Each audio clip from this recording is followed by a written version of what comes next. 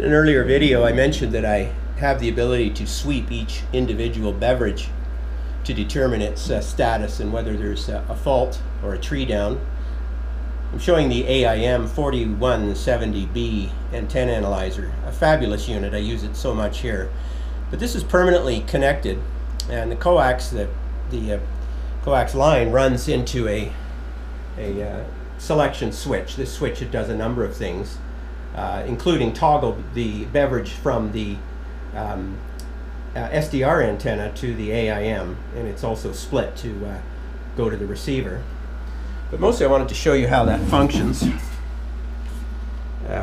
fact, and this is all controlled remotely. This is my computer screen here, but all of the computer things that I do here in the remote I access through TeamViewer. I have a relay which will toggle the AIM relay on or off, and when it's off, my SDR is then fully receiving the beverage antennas. And in this, when I toggle the switch on, now it's switched to the AIM analyzer. And also this switch to the right, I don't know if you can see it, that toggle will actually turn the AIM analyzer on or off. Just turn it on now. Now I have two CPUs out here. I have a second computer and it's shown up in the top here. I'm going to pull up the AIM program. I'm going to try and hold this steady. And what I've done is I've saved files. I'm going to load a graph because you can save any sweeps you've done before. I'm going to load, say for example, the east wire. And that's the sweep of an east wire that I did a long time ago. And then what I do is I make sure down on my main computer here that I have selected the east wire. This is my beverage selection, direction selecting device. And so I've got it on the east wire. So I go back to my AIM and I will do what's called a rescan. You'll see at the bottom here I'm doing a rescan.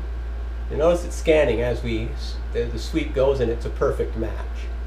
Now if I lose a tree, it won't scan the same. In fact, to prove that point, I'm going to, say for example, select the northeast wire. It's a different wire altogether. And I do a rescan on that one, and you'll notice there's a mismatch on a number of the parameters. SWR is a good sweep. It's a very good match of 1-to-1. But certainly the phase is off in a number of spots, as is the Z-mag is off.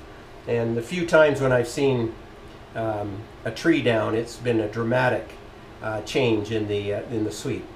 So this way, at any time from Calgary, from the remote, I could select each beverage file which I have swept, and then compare it to the current sweep and determine if there's a fault, which is really, really handy. Saves me driving out here just to see if I do or don't have a problem.